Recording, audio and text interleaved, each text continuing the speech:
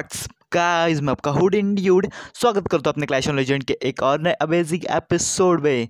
Yo guys, आज के video में मैं आपको ट्रॉफी पुशिंग कैसे करते हैं और आप ब्रॉन्ज लीग में से सीधा कैसे क्रिस्टल लीग में जा सकते हैं, इसके बारे में इंफॉर्मेशन देने वाला हूँ दोस्तों। तो दोस्तों, वीडियो बहुत इन्फॉर्मेटिव है और जिसको जिसको ट्रॉफी पुशिंग करनी है, मतलब ट्रॉफी पुशिंग करनी है, तो उनके लिए वीडियो बहुत ज़्यादा इंटरेस्टिंग होने वाला है दोस्तों।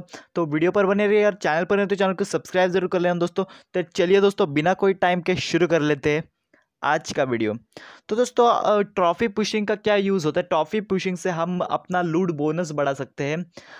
अगर आप क्रिस्टल लीग पर जाते हो तो आपको गोल्ड और इलिक्जर के साथ डार्क इलिक्जर भी लूट बोनस में मिलता है दोस्तों।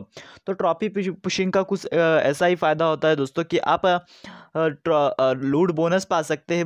100% अटैक करके लूट बोनस पा सकते हो कि कौन सा भी अटैक हो, 100% आप लूट बोनस पा सकते हैं और इससे आपका बेनिफिट भी होगा दोस्तों। तो दोस्तों, मैं आपको बता देता हूँ कि आप ट्रॉफी पुशिंग कैसे कर सकते हो और अब आप ब्रॉन्ज लीग में से सीधा क्रिस्टल लीग में कैसे जा सकते हो वो भी बता दूंगा दोस्तों। तो दोस्तों चलिए, आपको क्या करना है, आपको हाइब्रिड स्ट्रैटेजी इस्तेमाल करनी होगी और से ज़्यादा आपको ट्रॉफी पुशिंग पर ही ध्यान देना होगा।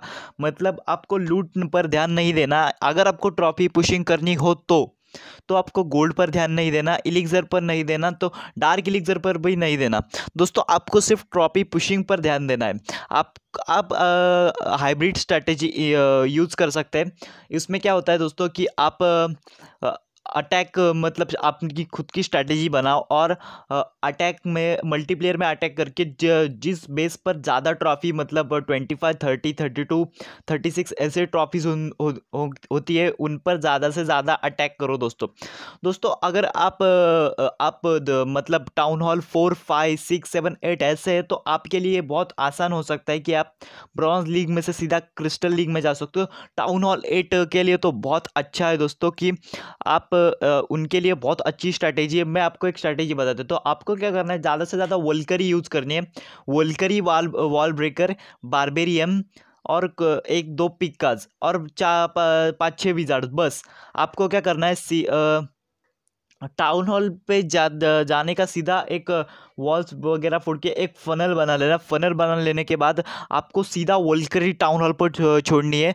तो क्या होगा कि टाउन हॉल फूटेगा, तो अगर उस बेस पर 30 ट्रॉफीज होती तो आपको 15 to 20 ट्रॉफीज आसानी से मिल जाएंगी दोस्तों। जी हाँ दोस्तों, आपको 15 to 20 ट्रॉफीज आसानी से मिल जाएगी अगर आपने टाउन हॉल 8 का सिर्फ बेस फोड़ा। तो दोस्तों, मैं एक प्लेयर को जानता हूँ जिसका टाउन हॉल लेवल 8 है, पर वो सीधा क्रिस्टल लीग में है दोस्तों। हाँ, क्रिस्टल लीग में है और वो सिर्फ टाउन हॉल 12 पर 11 ऐसे पर ही अटैक करता है दोस्तों। ये भी वो प्लेयर भी ये फनेल वाली स्ट्रैटेजी यूज़ करता है दोस्तों। सीधा टाउन हॉल पर घुसता है और टाउन हॉल मतलब फोड़ देता है। इससे क्या होता है कि उसकी ट्रॉफीज भी इंक्रीज होती है और लूट तो मिलती है। अगर 11-12 को फोड़ा और टाउन हॉल फोड़ा तो लूट तो मिलेगी ही दोस्तों। वो भी ये फनेल वाली स्ट्रैटेजी यूज़ करता है। तो फनेल वाली स्ट्रैटेजी भी आपके लिए आसान है। तो ट्रॉफी पुशिंग के ये कुछ टिप्स ट्रिक्स मैंने आज को बता दिए दोस्तों।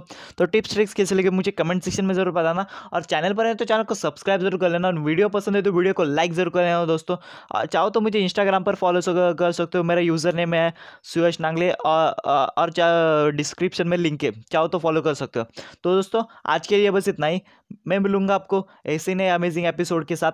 तब तक के लिए हंसते रहिए, मुस्कुराते रहिए और देखते रहिए द क्लैश ऑन लेजेंड।